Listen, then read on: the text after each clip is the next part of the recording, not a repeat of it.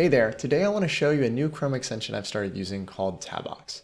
Basically, it's a better version of tab groups within Chrome, and it solves a problem that I was having where I felt like I always needed to leave all of my tabs open all the time. So let me walk you through it. So if I tap up here on the top right, I can see all of the tab collections that I currently use. So I use these anytime I may need to retrieve a set of tabs in the future. So I open my 2 email tabs a lot. When I was researching Ubai, I had 5 tabs while I was digging into that. And then 2 related to work. We have 3 different environments at Dorsata. We have our pre-release environment, our staging environment, and then our production environment. And sometimes I need to see if something changed from one environment to another as we're working through a sprint. And so if I click on this, I can open all 3 of those tabs and I can compare and contrast what is different between the 3 environments, if anything. Most of the time it'll be nothing, but it's a great way if we get a bug report, I can check to see, am I seeing that just in production or just in one environment or the other?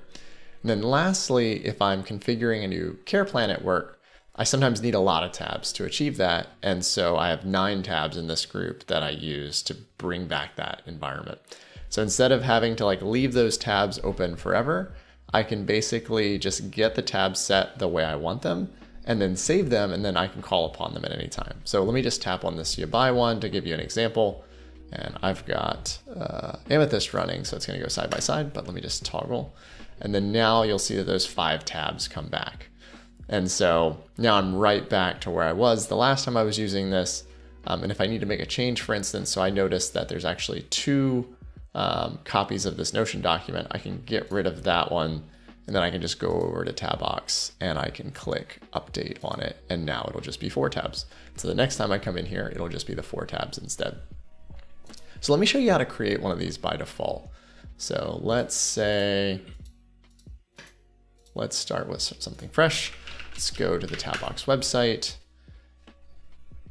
And here's their website. If I scroll to the bottom, I can go and find their Twitter and their GitHub. And let's say I needed to call upon this in the future.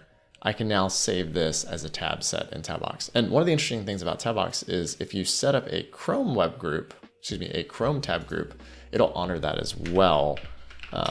That way you can tell which things were part of the group and which things you've added later. And so if I tap here, see how that's not in the group and this is, it allows me to keep some form of clarity of what is part of the group and what isn't once I start actually working through my day. So now if I want to save this into Tabox, I just tap over here and then give it a name. We'll call this Tabox and I'll hit add and there it is. So now let me close out of it